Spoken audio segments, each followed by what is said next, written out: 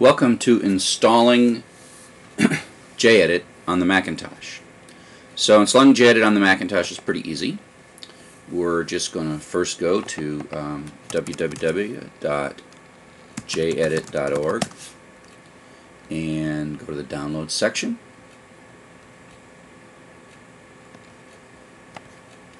And we're going to not use the latest version. We're going to use the 4.3 version, which is the stable version, and go with the Mac OS package. So it's downloading. I can get rid of my window while it's downloading. This will automatically download and install. Basically, the reason I like JEdit is because it's a programmer's editor. It's not a text editor or a word processor.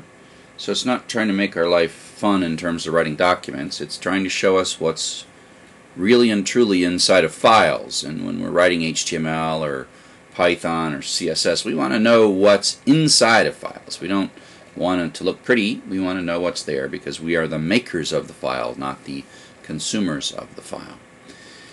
And so I like JEdit because it works the same on a PC and on a Macintosh. There are plenty of much better, more easy to use editors, but none that work so well between PC and Macintosh. And so since I'm teaching a class on PC and Macintosh, both PC and Macintosh, and committing to making both work, that's where JEdit really works well for me. So what I've got here is it downloaded this disk image and it mounted this sort of virtual drive called JEdit, and all I have to do is download this to my applications directory. There we go. And but I'm not the administrator, so I have to authenticate.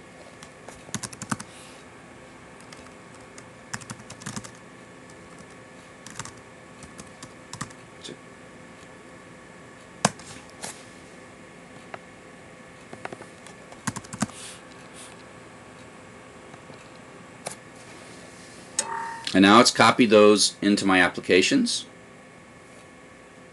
Oops. So it's copied JEdit into my applications. I'm going to eject this little drive. And so if I go into my Macintosh hard drive and I go to Applications, and if I scroll down a bit,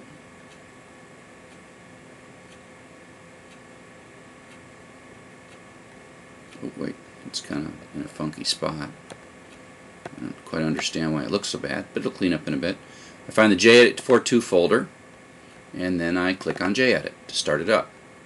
Now it's telling me why, am I really sure that I want to do this? So I'll say yes. I can close that.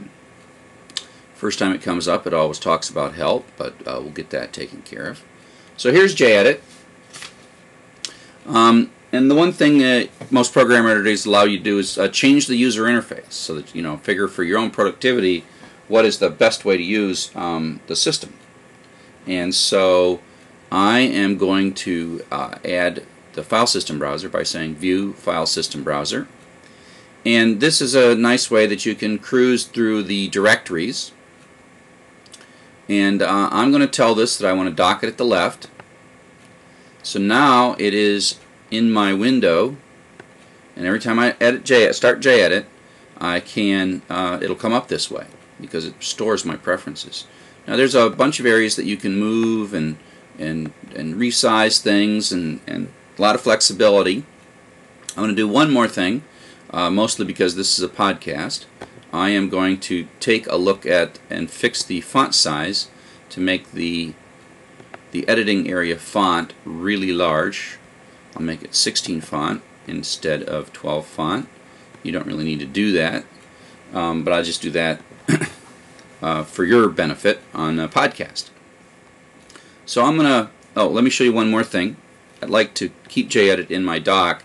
So you press and hold on the JEdit icon in the dock, and then you say keep in dock, and away you go. So now I'm gonna kill JEdit.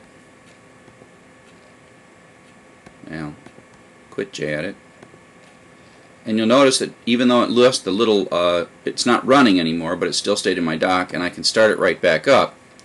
And so you'll notice that now instead of showing me help, it's showing me tips, and these tips could be quite useful, and you might want to see them. I'm going to say, let's see, there's a lot of cool tips. Tip, tip, tip, tip, tip. I'm sure they'll be useful to you, but I'm going to shut them off. And why did the file system browser start hidden? I don't know. But there's the file system browser, so it still has my preferences, and my text is a tall 16-point font, and away I go. And so that's kind of installing and configuring JEdit. So now what I'd like to do is I would like to show you just a few things in JEdit. The first thing to do is I'm going to create a file. I'm going to create a file with some HTML in it.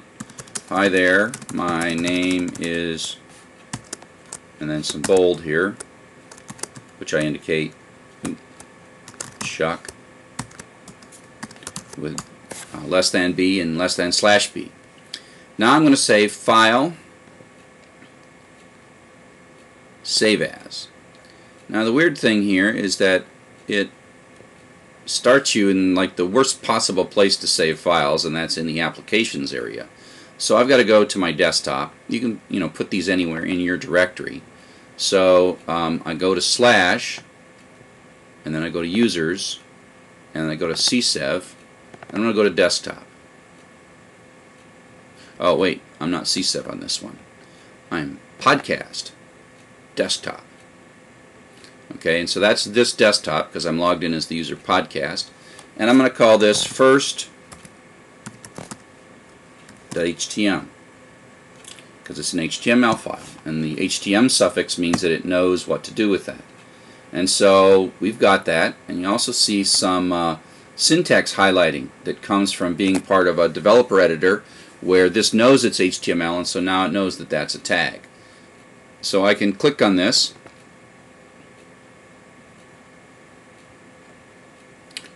click on it. I got to open that with Safari. I thought that was auto-associate with Safari. Go to File, Open File, go to my desktop, and open first.htm. And there is my HTML file.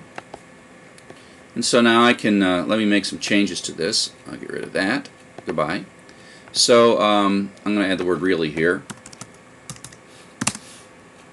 And then I'm going to save it using the pencil icon. That's the save. And then I'm going to go over here and I want to hit refresh. And so I can edit my HTML, and then I can hit refresh in my browser, edit my HTML, hit refresh in my browser. And so that's sort of just using JEdit. So let me show you a few more things. I'll hide that. So I'm going to make another file and say this is my second file, and I want to save this somewhere else. I'm going to say Save As, and I am going to, instead of putting it on my desktop, I'm going to make a folder using this new folder icon or new directory icon in JEdit, and I'm going to call this SI502, and I'll go into that folder and I'm going to call my file go to my folder and call my file second